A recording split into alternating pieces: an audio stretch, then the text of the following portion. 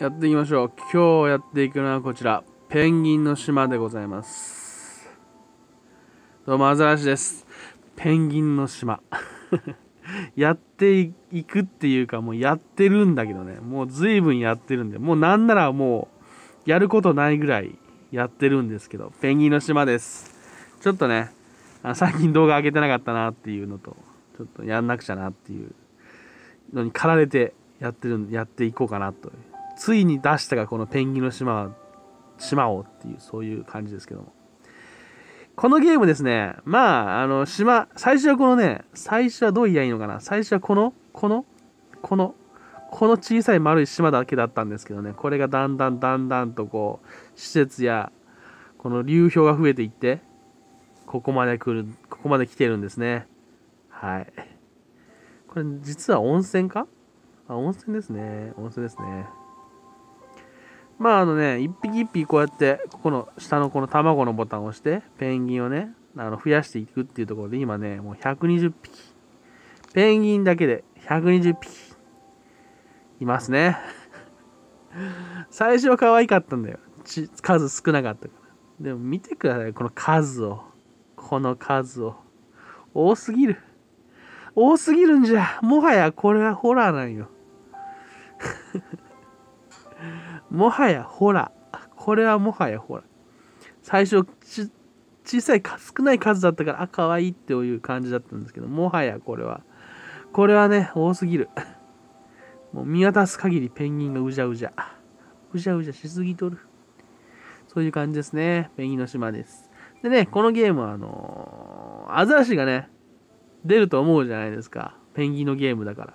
なんかね、アクアリウムかなんかそんなゲームも、なんか似たようなやつであって、それもやってたからね、この手のなんかこの箱庭育成ゲー好きなんですよ。箱庭育成要素あんまないから、ただタップスだけだからね。そんなに育成要素ないけどね。このね、単位がもう AD までいってるじゃないですか。1秒あたり 39.45AC 溜まっていって、今、ポイントとして 8.41AD やって、この AD 使って、施設をこうアップグレードしていってる。で、ロイヤルペンギンとか王様ペンギン、皇帝ペンギンはこの施設を増やしていかないと出てこなくて、で、例えば鹿牧場のアンロックには、ロイヤルペンギンを出すには鹿牧場をアンロックしなくちゃいけなくて、で、鹿牧場を出そうと思ったら、こうやって、遊園地、イグルーキャンプ、彫刻公園、イルカ飼育場、アルバトロスの巣、灯台、で鹿牧場は、ロック解除の条件が 81.87AE っていうな、AD の次の単位。おっと。なんでタイミングで電池残量低下なんだ。ってな具合でね、この A から、最初 A だったのが A、B、C、D、E、F、G って言って、もう Z まで行って、Z の次が AA で AB で AC で AD ですわ。あと4桁ぐらい。もう気が狂いそうなぐらい多すぎるし、なんならこのゲームクリアしてるって言ったのは、ですね、ちょっと待ってくださいよ。卵のところを押して、生命体のところを押して、はい、こちら。ですね、大体の生物っていうか、アザラシが集めるまでやろうかなと思ってて、やってたんですけど、もうアザラシ集めきってるんですね。集めきってはないか。このゾウアザラシ以外は集めてる。なんでもほぼもうやりたいことは終わってんですね。だからもうクリアしてただ置いてるっていう感じになってます。クラカケアザラシ、ウェッテルアザラシ、そして、縦ごとアザラシがいますね。このフィールドの中には。ゾウアザラシはいないけど。ゾウアザラシ当たんないんですよ。ここだけガチャ要素があって。当たんないんですよ。もう諦めた。コンプリートしたら終わりとか言いながら諦めてる。あとは、南アフリカオットセイとセイウチがいます。アザラシと、ね、セイウチの違いとかって分かります？アザラシとオットセイの違い。ね。オットセイとアザラシの違い。なんかね、ずんぐりむっくりしてるって思うじゃない？そうじゃないです。アザラシとオットセイとかセイウチとかの大きな違いは、アザラシは前動運動しかできないんですよ、陸上で。こういう生物なんですね。ナメクジみたいに、うねうねしか進むことができない、陸上で。一方、オットセイ、まあ水族館とかのね、オットセイショーとか行けばわかるけど、オットセイっていうのは実は四つ足で歩くことができるんですよ。前の足を立てて、後ろの足も立てて、テクテクテクテクって歩くことができる。一見こっちの方が優れた生物に思えるんだけど、地球上の海を制覇しているのは、制覇っていうのもおかしいけど、アザラシなんですね。セイウチはどっちなんだろうな。セイウチも一応四つ足歩けるんかな多分。アザラシに近いかな。そこがアザラシとオットセイの違いであるんだけど、セイウチとかトドがどっちに入るのかよくわかんない。トド。さあ、このフィールドの中から、ウェッデルアザラシと、タテコトアザラシと、クラカケアザラシを探していってみようかな。お、いましたね。いましたね、皆さん。はい、こちら。ちょっと待って、カメラ撮るから。こうやって、まず、ペンギンで表示合わせないと。まず、見つけました。はい。顔が向こう向いてる。はい。でれーん。クラカケアザラシ。寝てる、かわいい。目がね、四角いんですね。四角のドットで表現したんですね。見えねえわ。クラカケアザラシですね。実物を見たことはないと思う。小樽かなんかの、北海道の小樽かなんかの小樽水族館が、あそこがアザラシのメッカよね。アザラシの聖地よね。日本のアザラシ好きの。行きたいなと思いながら、去年の冬行きたいなと思いながら行くタイミングがなくて行けなかった。いつか行きたい。小樽水族館。アザラシの聖地。稚内とかにもあるんだよね。確かアザラシを展示してる水族館はね。アザラシに注目して水族館を見に行くと。そういうのもありかなと思います。さあ、探しているのは、次は、ウェッデルアザラシか。あ、いました。ここにいましたね。タテゴトアザラシです。アザラシっていうのは、あざのような模様のある死が、獣を表しているので、確か、あざのある獣って意味なんですよ。あざのような模様のある、反紋のある模様、獣っていう意味がアザラシっていう意味に込められてるから、ここに出てるウェッデルアザラシやクラカケアザラシ、それからこのタテゴトアザラシは、厳密に言うとアザラシっぽくないよね。日本語的に言うとね。可愛いですね。やっぱ白いアザラシは可愛いんだよね。あれはオットセイですね。後ろの茶色いのオットセイですね。オットセイはあんまり好きじゃない。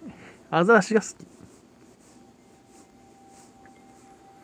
オットセイ見ると顔がなんかめっちゃ目がめっちゃでかいんすよ。でかいんすよとか言ってる。それがキモい。目は小さい方がいいね。これかな？オットセイよく見るとあんまり可愛くない。また写真撮らなくちゃいけない。こうやってポイントと稼ぐんですね。自動でも入るけど。ウェッデルアザラシが、どこ行った？ここだ。ここにいる。ウェッデルアザラシ。ウェッデルアザラシさん。カメラに向かってください。カメラが。来ました。かわいい。この口元を見てください。うおーよくあるじゃない。ネットとかのこのね、しょぼんの顔みたいな。もう完全アザラシですわね。もう一回撮りましょう。おー、かわいいですね。おー、かわいい。かわいすぎんだろ、こいつ。ウェッデルアザラシでした。ねえ。このように、3種のアザラシを紹介したところで、だいたいやること終わったかな。ウェッデルアザラシ。あ、これもしかしたら、これ押したら消える？あ、消えた。あ、そうなんか。このゲームあれなんだ。ペンギンうじゃうじゃすぎてさ、もう気持ち悪って思ってたけど、このペンギン消すことできたんだね。アザラシ消したらもう、ペンギンとかこの動物たちを消すことできる。やってみようか。じゃあ、全動物たちを消していこう。全っていうか、気脚類以外の残す、アザラシとかの仲間たちを、軒並み消して、ペンギンの島ならぬアザラシの島にしてしまおうか。全部出してるわけじゃないね。キーツね。北極ギーツね、出してないし。ペンギンが多すぎるよな。もっとアザラシ増やしてほしいよ。アプリ解説者にそれだけ訴えていきたい。もっとアザラシ出してほしい。ゴマフアザラシも出てないし、ヒョウアザラシも出てない。アザラシ界のギャングと呼ばれる世界最強のアザラシ、ヒョウアザラシも出てない。南極の覇者とも呼ばれている。なんかディズニーかな、ディズニーじゃないか、なんかなんかピクサーかなんかな、南の島のペンギンかなんかが主役のお話だと、ヒョウアザラシがボスなのよね。何の映画か忘れたけど、見てないから何とも言えないけどさ、ヒョウアザラシめっちゃ凶悪なんですわ。ペンギン類を食うからな。凶悪だし、顔も怖いし。ほとんどのアザラシは鳥を食うほどのあれではないけどね。これめんどくせえな。20回もタップしなくちゃいけない。10回タップすればペンギンをこの島から消すことができるんですね。もはやペンギンの島ではない。これはアザラシの島。タップの音が入ってないから気になる。このタップの音が気になるから、わざわざこのタップの音がこうやってね。これでもカチカチ音が入るよね。カチカチカチカチカチカチってなっちゃうね。なるべく行くならあんまりこれを使わないようにしたいけど。Bluetooth でマウスを。この音の少ない Bluetooth のマウスが一番ベストなのかな。こうやって実況していくのにはね。どこをタップしてるのかわからないっていうのがちょっと良くないかなって思ったりするので。はい。よーし。ということで。あれアザラシだけじゃないね。だけじゃないアザラシ。ちょっと待って。あとなんか残ってんね。マカロニが残ってる、マカロニが。